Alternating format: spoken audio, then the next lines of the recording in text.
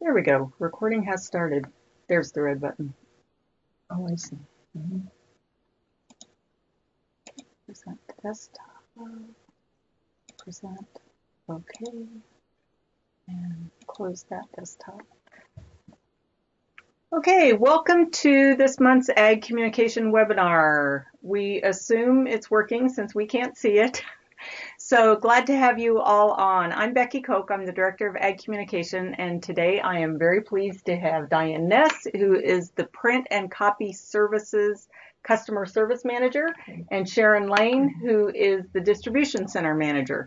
To be honest, probably all of you out there already know them. So we're very glad to have them helping out today, and they can answer the questions. So just for starting out, first of all, if you have questions, since we can't see a chat pod, please speak up. Don't be shy. You're among friends. Go ahead, interrupt us. Wait a minute, I have a question about that. We want this to be a discussion, but it's a little bit harder to do since we can't see it, since we're looking at our slides. So please go ahead, and if you put something in the chat pod, we'll get to it at the end, but go ahead and interrupt us and ask your question, please. So what we wanted to start with is, first of all, Diane just explaining to us the difference between first class and bulk mail, because you all have some options when you do some mailings. Our goal here is, as we marketed it, to help you save money. So Diane will explain a little bit about the difference between first class and bulk mail for us. Sure, thank you, Becky. There is a first class mail, which is what we send out from campus. And there's also a bulk mail, which has more requirements and has a better rate than the first class mail does. There are some requirements that you have to have at least 200 pieces.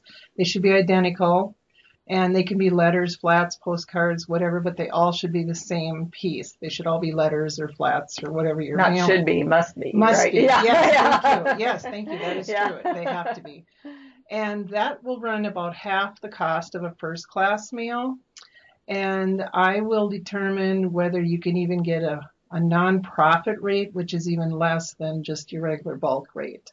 And both of those are quite a bit less than first class, running maybe about 20 cents a piece, depending on where it goes. So that's the bulk piece. So I'm the dummy who can always ask these questions, and I think you've explained this to me before, but first class, if I have a bad address, it'll come back and tell me that, Correct. Oh, my Christmas letter didn't arrive. Aunt Sue must have moved. Correct. Where with bulk mail, yes, I don't get it back if it's a wrong address. Is that correct? No, because in the bulk mail process, you would send me a mailing list, and then I run that through the software that I have, which will make those corrections and will also kick out any duplicates, things like that. So you won't get those mailings back because they should be accurate, because it checks it against the national databases of addresses. So yes, that was a loaded question. I knew the answer to that, but no, that's okay. Because the software is amazing to me. The way I've watched Diane do it, and it just spits out international addresses that don't fit the system, or way back when we still had rural route box, whatever, it would spit out all of those and say you must have a street address or whatever. Obviously we don't have too many of those anymore. I'm showing my age.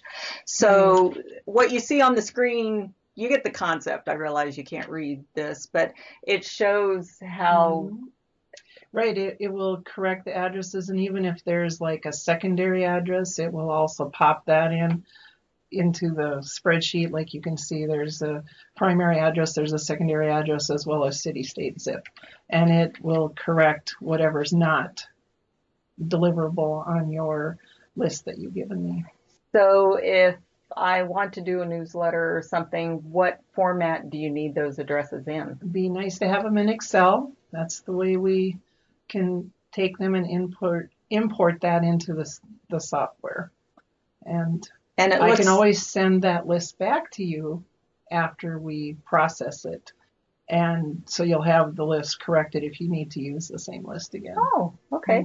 It looks like it's fields, name and address and city, state, and zip separate, Correct. correct? Yes, and what it also does is if you don't know the zip 4 address, like every zip code has a 4-digit, it will pop that in and put that in the list too. It doesn't show it on this spreadsheet, but it does do that. To be honest, that's what amazed me the most when I watched you do this. It's like, oh, Yeah. cool, it can put in all the zip plus fours Right. from the address. I don't know if any of the rest of you have ever gone to the Mm-hmm. USPS.gov website, but you can type in an address and it'll Right. give you the zip plus four. And so all those are in the database. So it added the plus Right. four because At the end of after the list has been processed and pre-sorted using this software with the correct addresses now, it will generate a barcode. So when we print the document, we will put the name and address on there with the barcode, and that facilitates getting it through the post office as quickly as possible, and there's no sorting that they need to do because it's just all it's machinable then. It all goes through. And that's obviously how we save money because Mm-hmm. the post office doesn't have to do it for us. Correct. So here's an example of a plant pathology. This is a big envelope, obviously, not a Right. number 10. So it costs a little bit more to mail still, but Right. still probably half the price as if it Mhm. wasn't bulk and Yes, that pre-sorted and may everything. correct. That may run maybe 28 cents a piece. Depends on the weight of the piece and where it's going. Mm-hmm. And once that's generated, then we bundle it for post office, and it goes out usually the same day we address it. Okay. And if I may just add, just Yes, thank you. something like that would go first class, it would be at least $1 an envelope. Whoa. Right. So you would save significantly by Okay. doing a Right. bulk mailing on it. And not all bulk mailings have to be in an envelope. We can do self mailers where it's just folded, and then we take care of prepping it properly so it will be eligible for the nonprofit rate or the bulk rate. So just in case you aren't familiar with this, like I have certainly learned from these folks, is you have to have the fold a certain place and you have to have the tabs certain places, and the post office is really picky. So that's why bundled a certain way. Bundled a certain way, rubber banded just right. Correct. So that's why it's just my opinion, but it's certainly a lot easier to just have them deal with it, and it'll still save you money in the long run, and you don't have to deal with it. One other thing that Diane mentioned is I noticed this one is nonprofit in addition to being bulk, and many of our mailings qualify for nonprofit, but not all of them. We're not going to get into the details, Right. But again, Diane knows how to figure that for you. Yeah, I'll work with you and get the right rate that is the most economical to mail. So I know some of you work with local printers or do your own printing, which scares me on our little local copy machines, but we can, in print and copy services, do the actual printing for you. And then this is Diane's infamous addressing machine that wasn't going when I took a picture yesterday, but it puts those barcodes and everything on there, so it does save you that money. Yes. So any questions about first class versus bulk? And again, I just want to emphasize from my learning point of view that I always thought, no, I don't want it to go bulk because I won't get the bad ones back. But now with the software, that is not the case. So I go, why would somebody not go bulk if they have at least 200 pieces? Because it saves you so much money. And even before it goes, you've got the right addresses. Correct. Yep. And I can also send the list back to the user that would like to see the list after it's corrected. And it does kick out a duplicate listing also. So you can know if you have duplicates in there. So, but it doesn't send duplicates anyway. So. Okay. I might have misspoken though. Correct me if I'm wrong. Right. The name may have changed. So the bulk mail will go to that address, but if somebody else moved into that house, it would be delivered to that house. Right. It's focusing on the address to make sure that the address is correct. It doesn't necessarily look at the names. So if I mail it first class to Joe Blow at this address, but now it's Susie Smith at that address, then it would come back. Right. Okay, so that is the difference. Okay. So you have to decide if the investment is worth it. Right, I hadn't thought of that. Mm-hmm. Yeah. We hadn't practiced that part, but we answered it. Woohoo! Okay, any questions for Diane about mailings? Please open up your mics since we can't see the chat pod.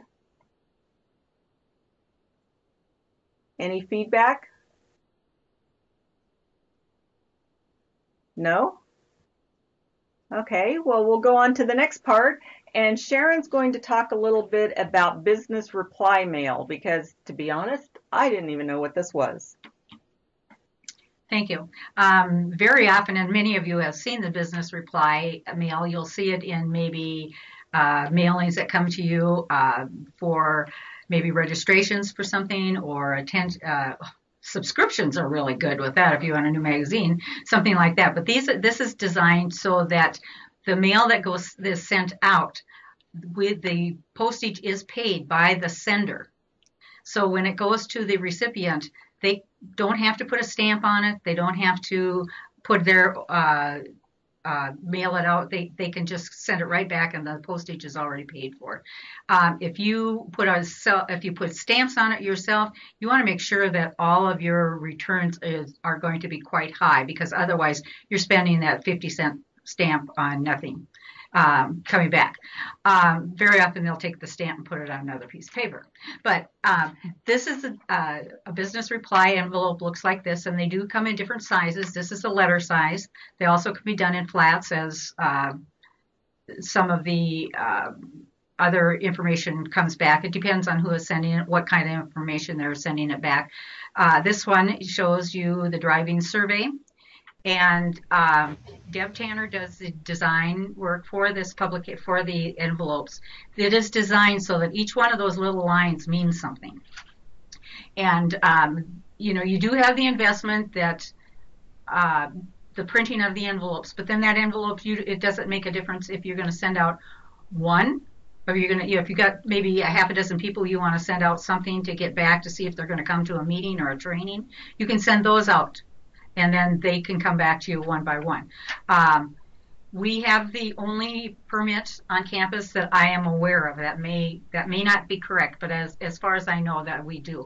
So we do have many different areas that are using our permit. And because of this, we have Deb designs the envelope. It has to be approved by the post office to make sure that it does meet all the requirements for the business reply mailing, and so the permit and the address and everything comes back to us. We do have it flagged for whoever the report is coming back to. For instance, the driving survey is coming back. When it comes back, then I do the accounting for it, and then I ship it on, or campus mail it, or ship it to the recipients of those mails pieces. We don't go into them or anything. We just band them together and send them over to who should be getting those. There is a cost to doing that, however. And there is a fee that we have to pay yearly, which is a permit fee as well as a maintenance fee. So it does get to be a little bit costly to do that. So when that comes back, it is charged at the first class postage rate plus service charges then. So what we are doing, feel we had to do is charging $1 on every letter that comes back. That still is saving money on anything that is not returned, and seems to make it worth. Now, if it's a heavier piece of mail or a different shape of mail, then the charge will be adjusted to that. But the minimum is $1 on return mail. And like you said, Sharon, that sounds like a lot, but yet if you mail out 1,000 surveys and only get 200 of them back, you're by far saving in the long run. Right. And I know, like me, just the pain in the rear to go find a stamp if somebody doesn't provide me a stamp. And yes, guilty. Just yesterday, I got something in the mail. They provided the stamps. I took them off and saved them. And just so I don't sound even more stupid than I am, I knew what business reply was. I just didn't realize it was called that. I remember saying to Sharon, so you mean it's like the self-addressed stamped envelope, but without an actual stamp on it? Yeah, that's it. I went, okay, now I get it. So business reply mail is the official name that I went, what are you talking about? Right. So, but we obviously all get these and know what they are with Right. donations and magazine subscriptions, like you said. But Mhm. for our purposes, I would say they're used mostly for surveys, and Yes. athletics uses it for donations and other groups on Right. campus Sure, to sure. send back your check. There's many. So, I think for like the College of Ag, when they have the scholarship luncheon, they send out to all of their people. And so to get their luncheon counts, that they Oh, send it out, RSVPs. yeah, Yes. business reply. So Oh, then that gives them, I think people are more encouraged to just, and that just comes as a postcard. So they're just so process it and send it back, fill it out, send it back, and it comes back to them that way. great idea. And there's no minimum number on this, Nope, right? nope. Okay. Super. Thank you, Sharon. So I'm going to stall for just a second if you want to jot down phone numbers or email addresses for Diane and Sharon. But otherwise, we're going to go to live and have some more discussion and answer questions. So what questions do you have that they can answer, because I can't?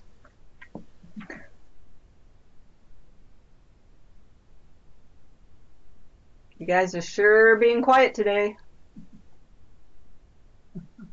So I don't remember how to vote on this. There's a way to do it, but that's okay. So have some of you used, how are some of you using bulk mail? Do you have enough?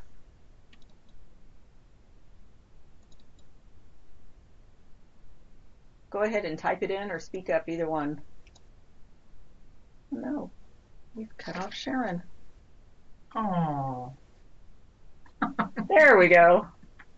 So are some of you using bulk mail? Do you have at least 200? I see where some of you are from, and it's some of the smaller counties, so some of you may not have 200 to do bulk mails. Not using it? Okay. Do you see a possible opportunity, especially if Diane can run the addresses through? Don't have enough. Yeah. Right. That's the kicker. You have to have 200 of exactly the same piece. We can't combine it with anything else. Okay, so several of you say not enough for bulk. Well, I wish we could help you. Do you work with others in your courthouse or anybody like that to get some discounts with pre-sorted, working with an outside firm? For example, all of NDSU's mail, and I realize that's a lot different than your counties, but all the NDSU mail gets put together and a company runs it through some software and sorts it. So we only pay, as Diane said on that very first slide, 47.3 cents instead of, is first class 49 or 50 now? 50. That's what I was going to say. I don't even know what it is. My stamps 50. just say forever. So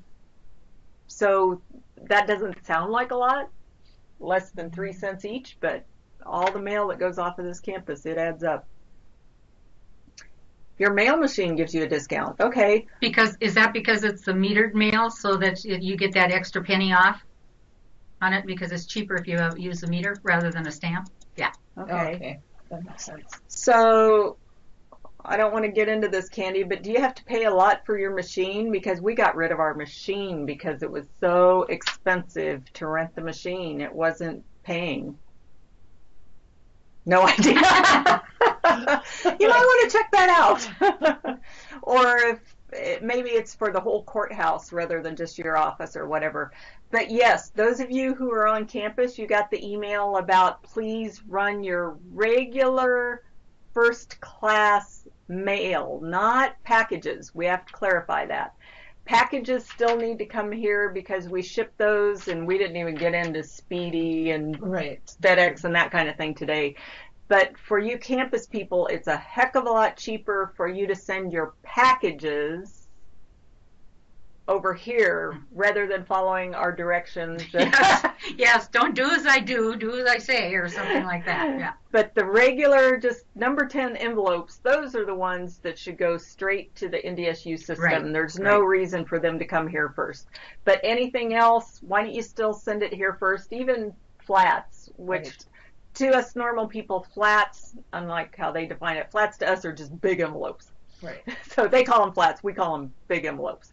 Uh, so these people who know what they're talking about. So anything else, the big envelopes even, I would say still probably send over here so we can decide if it's cheaper to put it in a county box that's going Wednesday or go speedy or something like that. Because a lot of packages, the first month we were kind of figuring it out, and a lot of packages got sent over to mail directly, and we can save extension, even though your offices aren't paying directly, we can save extension a lot of money by shipping packages by Speedy or UPS instead of US Postal Service.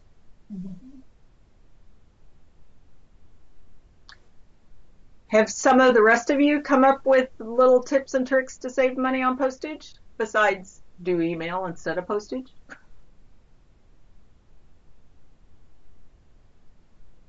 Just so you know, we are exploring some systems like Constant Contact and MailChimp that provide email analytics to see if there might be an enterprise solution. If you want to email a newsletter and know, okay, did anybody open it? Did anybody read it? We don't know if there's a way we can do that throughout all of agriculture or extension or whatever. We're exploring that. At this point, we don't think there is. Walk it over. There you go. And get in your steps, right, Candy?